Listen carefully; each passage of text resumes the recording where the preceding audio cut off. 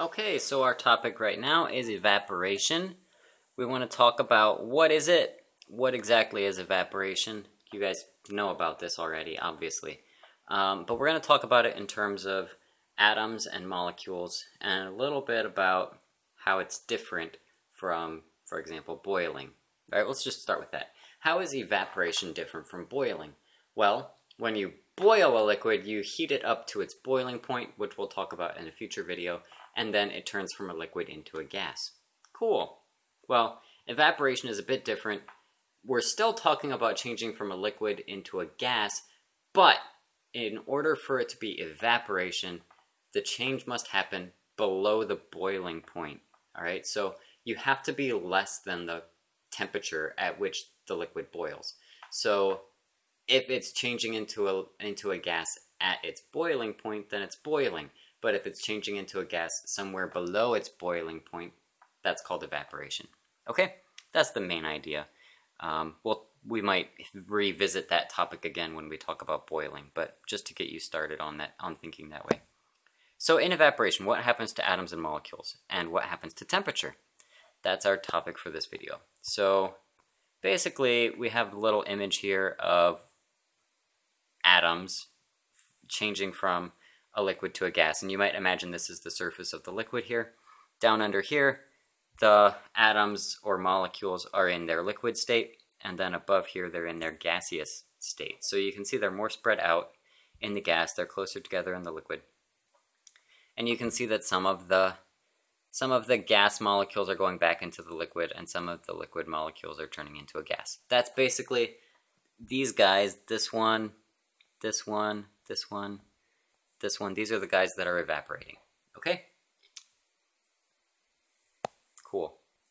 So first thing that happens, or the first thing you need to know about evaporation, is that the atoms or molecules escape only from the surface of the liquid.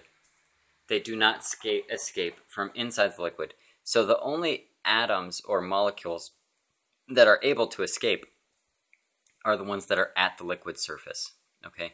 So that would be these guys here, basically. These guys can escape. These guys down here cannot escape. Nope. They're blocked by the atoms or molecules above them. Maybe they try to escape, but they can't because they hit the guys up here. So they have to be at the surface in order to be free to escape and become a gas. Okay? Alright, so next question then, if the molecules escape from the surface, what kinds of molecules escape? Well, I've got just a little funny illustration, maybe not funny because it involves animals hunting and killing each other. But anyway, I mean, that's just nature. That's the way God made the world, or at least that's the way the world is right now anyway. Whether that's the way God intended it or not, we don't know. But that's the way the world is. So this is a wolf, and those are sheep. Anybody who has ever tended flocks or herds knows that wolves will come and try to eat the sheep. So the question, which sheep escape? And that should be pretty clear. Whoever's the fastest, right? This guy up here, he's pretty fast. Whoever's the fastest sheep, that's the one that's going to escape, for sure. So which kinds of sheep escape? The fast ones. Which kind of molecules escape? Well, it's the same answer. The fast ones. The ones with the most kinetic energy, the ones that are vibrating the most vigorously, the ones that are moving the fastest. All right, so the fast molecules, the ones with the most kinetic energy, those are the ones that escape from the surface, remember, from the surface of the liquid. So you could have a molecule somewhere down and inside the liquid that's got a lot of energy and it's moving really fast, but it's not going to escape because there are other molecules in the way. So only ones at the surface, but it's the fastest ones at the surface that escape. All right? That kind of makes sense. I mean, the ones that vibrate the most are the ones that are able to overcome the attractive forces with their neighbors, and they can pop out of the surface. Okay, so if the fast ones escape, then what's that mean for the rest of the molecules that are sitting there in their liquid state? Well, let's take this guy here as an example. This guy's competing in the World Series of Poker, which basically, you know, obviously we have a rule against gambling here at Faith Academy, so do not take this as me endorsing gambling. But it serves to illustrate my point here. This guy did not start with this many chips when he sat down at this game, right? He did not start with this many chips. These used to belong to other people, and he's won a bunch of hands, and probably he had sponsors who gave him money so that he could compete in this tournament. Who knows how much of it is his own money? Possibly not much. In any case, he's got all these chips, and if he's the winner at the end, he wins a prize money for the tournament, whatever. Anyway, so these used to belong to other players. Some of these were his, but most of them probably, or at least a good chunk of them, belong to other people. So how has he gotten them? By winning hands, right?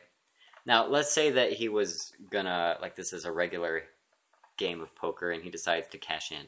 So he's done playing, he takes those chips with him, and he goes to the cash register and gets the money that those chips are worth. Dude, what happened to the table then? I mean, he was sitting at a table, there were a bunch of people playing, he's now taken away his chips, and he had the most chips. So now what happens to the table? What happens to the total number of chips on the table? Well, there's way less chips than there used to be. All right? Same thing when the energetic particles in the liquid evaporate. This is what happens, right?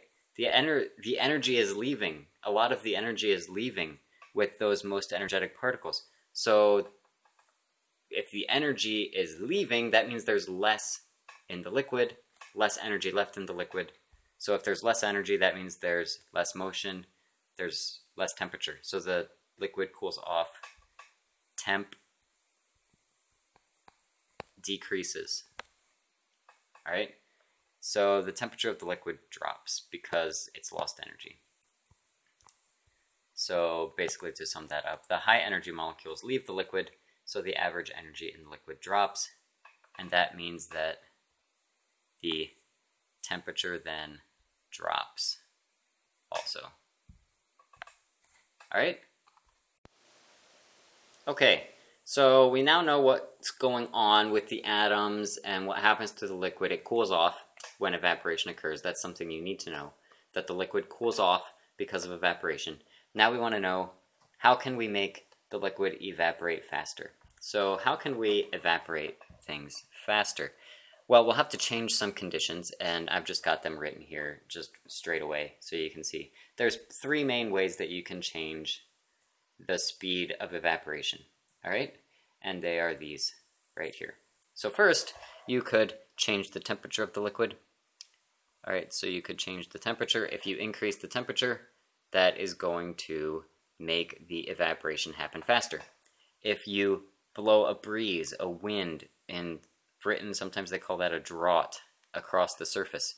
So you've got a fan and you blow it across the water or the surface of the liquid there, that will make the evaporation happen faster. And then if you increase the surface area of the liquid, that will make the evaporation happen faster. Now it's worth noting, when you increase the temperature, if you want to just increase the evaporation of the liquid, then you can increase the temperature up to a certain point. But at some point you reach the boiling point of the liquid, and then it starts boiling, and it's not evaporating anymore, it's boiling. Okay? Here's just a couple of images to help with the third one there, the amount of surface area. So here we have a glass of water, here we have a bowl of water. Which one do you think would evaporate faster? And the answer is, ding ding ding, the bowl of water. Why would it evaporate faster? Because it's got a bigger surface area, okay? Bigger surface area than the glass. So the glass would be slower to evaporate than this bowl, all right? Because the surface area of the liquid right there, that is smaller than, this isn't a cross section of this bowl, but that's smaller than the surface area of the bowl here. All right, so that's definitely a smaller surface area than this. So this slower, this faster. Okay, Alright, that's all I have for you for now. Thanks for watching.